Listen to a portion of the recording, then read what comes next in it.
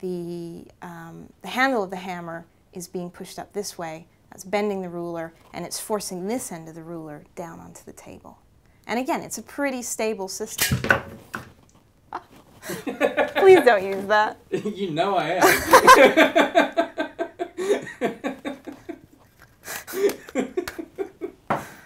Oh, I was asking for that. So today I want to talk about a pretty basic idea in physics, and that's the idea of vectors. Now, I guess mathematicians might try to steal vectors from us, but they are a tool that we use, and they help us understand some of the physical concepts that go on behind physics. Now, the idea is pretty simple. A vector is something that has a size, and it has a direction. So the symbol that I'm going to use is an arrow. So we can think about things that are vector quantities in everyday life. So velocity is one of these vectors. So when you talk about a velocity, you have a size. So if I'm traveling in a car at 30 miles per hour, that's the magnitude or the size of my velocity, but the other important part of it is the direction. So velocity contrasts with something like speed. Speed is just the number. Speed is just the 30 miles per hour without the direction.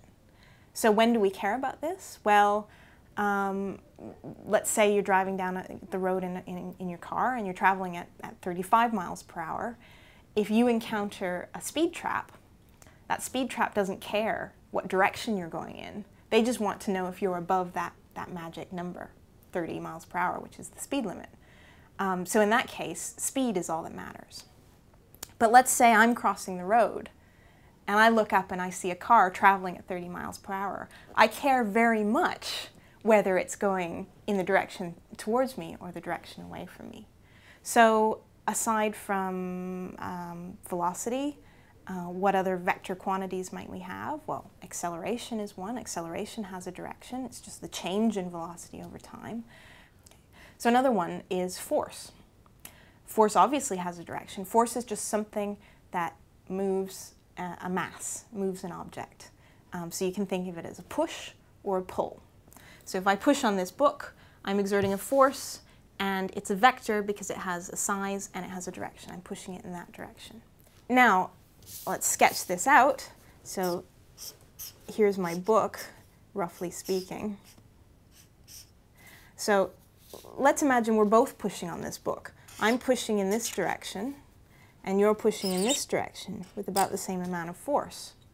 Well, the neat thing about vectors is we can take those arrows and add them up to figure out in which direction that book is actually going to move.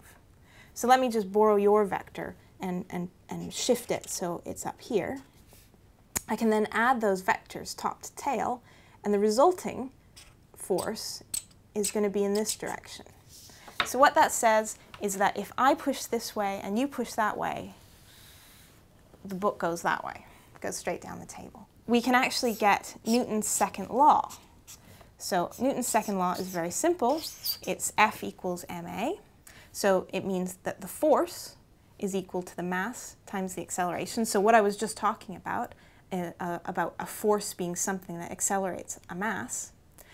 Now, because I'm talking about vectors, what you might see in a book is, or at least in my notation, which some people call North American, is we put a little arrow over these quantities, because force and acceleration are both vectors. They both have a size and they both have a direction. Mass doesn't. Mass obviously doesn't have any direction. It's just a number. So if you look in a book, sometimes you might see symbols like that with arrows. Yeah, so sometimes if you look in a textbook, you'll see this notation, or maybe you'll see the vectors underlined, or often you'll see them in bold type. Okay, so all I'm doing here is tying a piece of string around this hammer on a good length. And now I'm going to use it to suspend this hammer from this ruler over the edge of the table. What we're doing here is just balancing the ruler and the hammer. And that works pretty well. That's pretty stable, right? We can actually take this a little further. There you go. So it's not magic, it's just physics. So what's happening here? Well, what's happening is that the sum of all of the forces on this system is equal to 0. So we've got one force, we've got gravity pulling the head of this hammer down.